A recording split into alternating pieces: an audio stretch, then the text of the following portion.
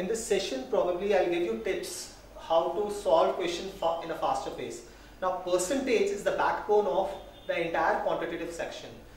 So we cannot undermine the significance of percentage in solving questions. The only talent lies in solving question faster. Let it be a question on profit loss discount, compound interest, simple interest, averages, ratio proportion, time speed distance and time and work is how fast you can do questions or how fast you are in solving questions on percentages. So there are a couple of things that I am going to tell you in today's session. One among them is conversion of a percentage into a fraction.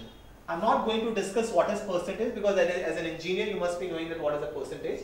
So the talent lies in how fast you can convert a percentage into a fraction. So let's say I have written a simple question. If you are supposed to find 12.5% of 16.66% of 33.33% of 720.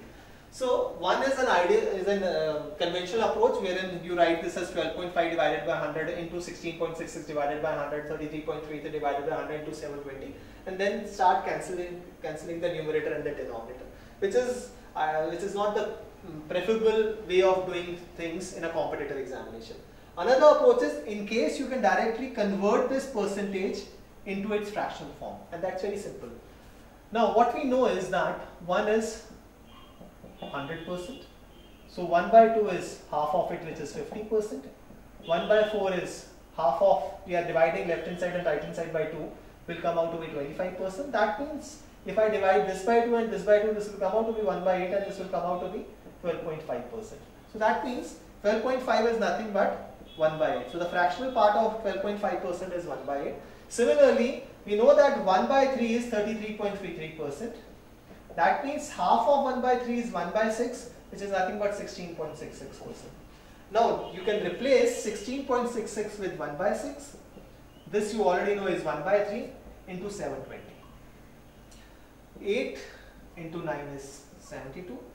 If you solve this, this will come out to be 15, and 3 divides 15 5 times. So your answer comes out to be equal to 5.